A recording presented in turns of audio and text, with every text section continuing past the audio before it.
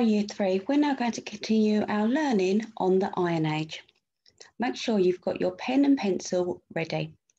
And remember, you can pause the video at any point you need to in order to make your notes or check through what you've written.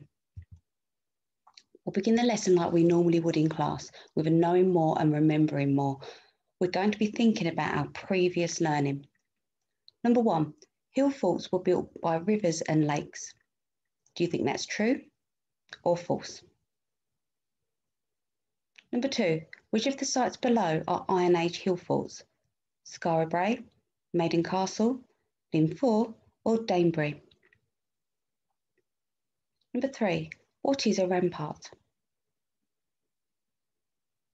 And number 4, list 2 pieces of evidence archaeologists use to indicate conflict. Now you may pause the video in order to check that you're happy with your answers. And now we're going to mark them. Now remember to make your corrections if you need to. So number 1, hill forts were built by rivers and lakes. That's false, they were built high on hills. Number 2, which of the sites below are Iron Age hill forts? That's Maiden Castle and Danebrae. And we looked at those last week. What is a rampart? It's a large earth wall and ditch. And number 4, list 2 pieces of evidence archaeologists use to indicate conflict. Remember, conflict, battle. Mass burials, you could have had weapons, damaged skulls, ramparts. So now, this lesson, we're going to be really thinking about what Iron Age life was like. So words that you know. My turn, your turn. Archaeologist. Iron Age. Roundhouse. Words that you'll meet in this lesson. Weaving. Loom. Tribe. Status. Now you might be looking at the words that we're going to look at in this lesson and be thinking, actually, I have come across these before, because you're right. When we looked at the Bronze Age, we did start to look at weaving and using a loom. In a moment, you're going to watch a short video on Glastonbury Lake Village in Somerset, England. Usually, wood rots away and cannot be found by archaeologists, but because of the wet marshy soil, the wooden timbers and other materials survived and were excavated by archaeologists. Now, if for any reason you have a problem on the next slide with the video playing, the link is here.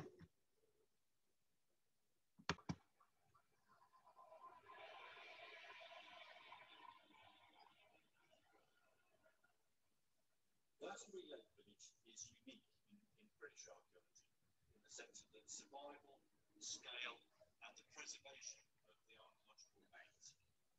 The settlement probably provides our best and most comprehensive idea of Iron Age life anywhere recorded in the UK.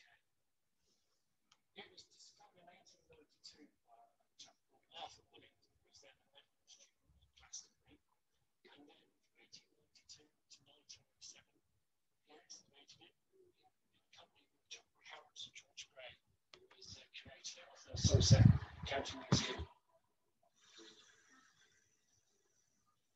And here we are, over 100 years later, going back, re-excavating some of their trenches and to try and assess the condition and the survival of this nationally important archaeological site.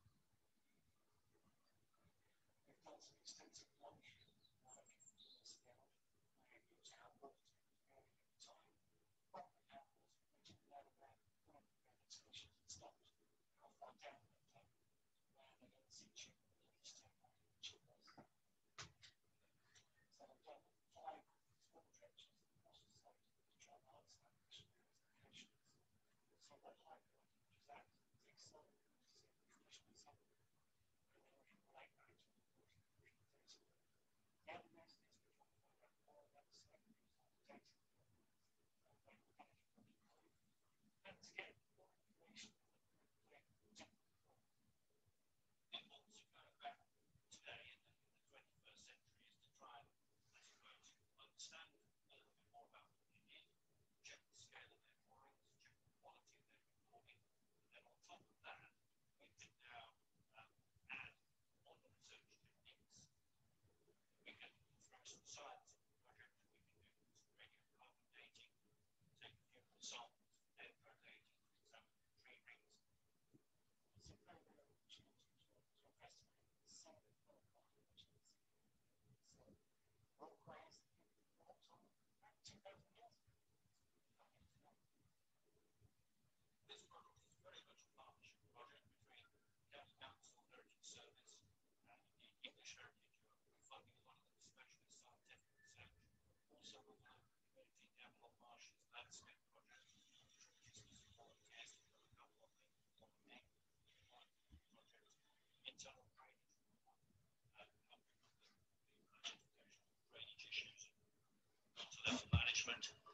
course, the landowners, the local landowners, the Glastonbury Antiquarian Society, have been great supporters of this chance for investigation and scientific research.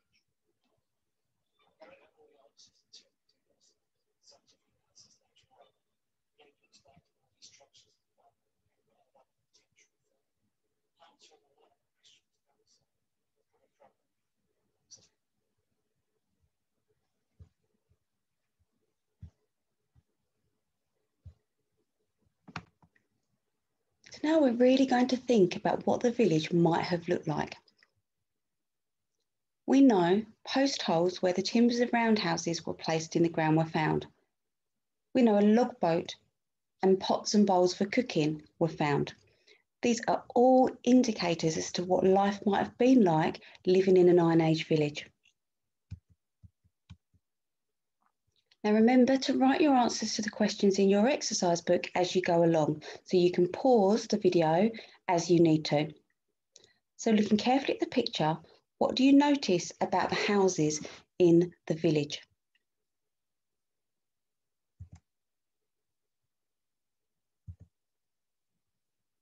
Think carefully. What do you notice about how the house is made? You can bullet point your answers for this. This is a modern picture, so it's an artist's interpretation of the inside of an Iron Age house. What can you learn about Iron Age houses from this modern picture? Again, pause and note your answers. Looking really carefully about what's inside, but also what the people are doing. Now, Iron Age houses, so the round houses, didn't have chimneys as the smoke dispersed through the thatched roof. In the centre of the house, there would have been a fire used for cooking and as a source of heat and light. But now we're going to watch another video that gives us a little bit more information of life in the Iron Age. Now again, the link has been provided, so if you do have any problem with watching the video, you may go to the link.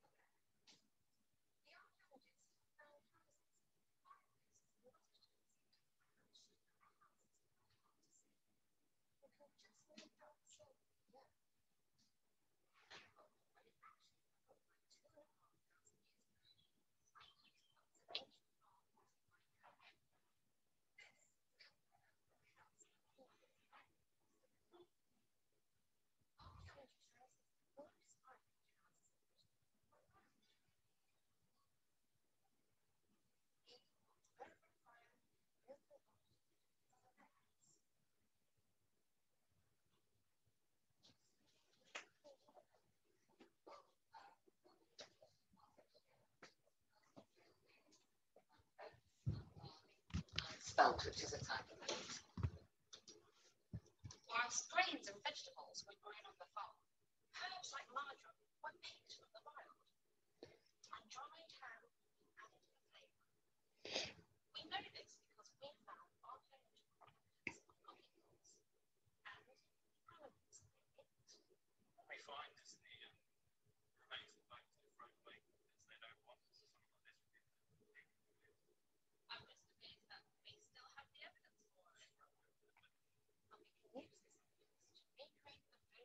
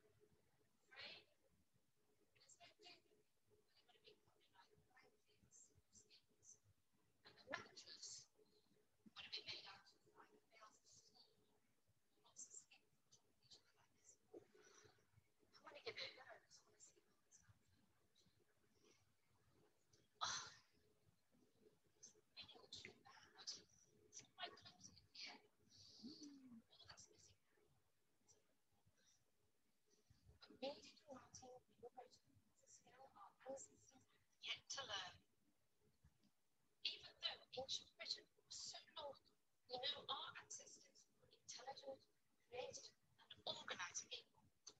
And archaeological evidence can tell us so much about how people in prehistoric Britain really lived.